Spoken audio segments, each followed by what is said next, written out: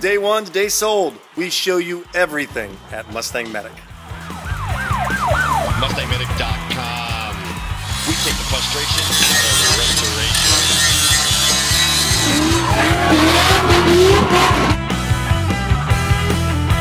So you say it only has surface rust? Really? Here it is, Larry's 1971 Mach 1 project car at MustangMedic. MustangMedic.com. Update on Larry's Mustang. Larry's Mach 1, excuse me. Gotta make that point. Good news. We saw some more crap inside the cowl. We're like, oh no. So we started digging in, and we found out it was just, what, paint? Paint or it was like something. some kind of thick paint. So good news, Larry. Woo! It was kind of like, no, not the cowl. So it's not the cowl. Good news. I'm in the process of investigating rusties or some rust encapsulator to spray in. Andre's going to open her up, and he's basically going to cut away this spot. Let me show it to you. I'm gonna come in here and try to cut as much of this area, give him as much room as he can, so he can spray back as far as possible. Right, and back here, back in that area is where we found this piece, this chunk. We looked at it, we thought, oh no. So we dug around in there and poked around, and it's all solid in there. So that's very good news, Larry.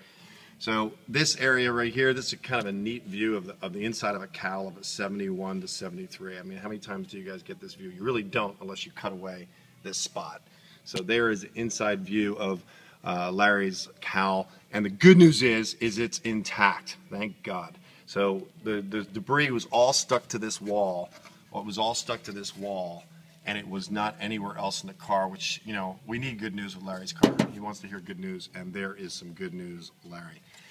Andre's going to cut this all square clean, get it cleaned up, clean up this metal, just get a nice little straight line. Well, we'll just trim it up a little. It's not really necessary, but we're going to do a little bit of cleanup on aisle 5 because that's what we do. We can't help it. We're professionists. And then we're going to get this wide open. We're going to dig in with the camera, just get a neat little camera view, see what we can do. I'll finally get those batteries, and then we'll be prepared to seal it and close this up and put this chapter to a close. Guys, I just wanted to show you Andre's truck. Alright guys, I trimmed this whole area out a little bit more so I can actually get my hand up into it. And I'm feeling around and I'm pressing down real hard on the cowl, and I'm not feeling any weak spots. And Thank God. It all feels really, really solid. There's a lot of like... That's the kind of news we want to have for Zoma on her 66, but we just haven't decided to cut this out yet because everybody's waiting on me to get 4 AA batteries. But this is a... Hang on a second. Oh, where are you supposed to get them?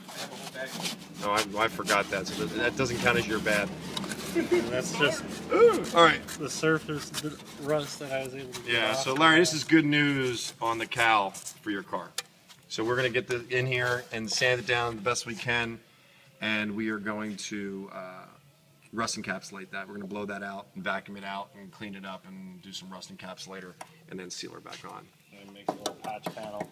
Patch panel. Interior patch panel and then an exterior patch panel. And we're going to use Ford steel. We're going to take it from my old fender from the 71. And there's the die that he needs to make it happen. Please look for the link in the description below for the next in our series. If it's not there, come back soon.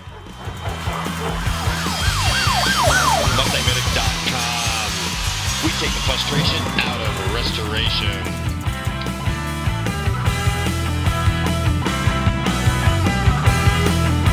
So you say it only has surface rust?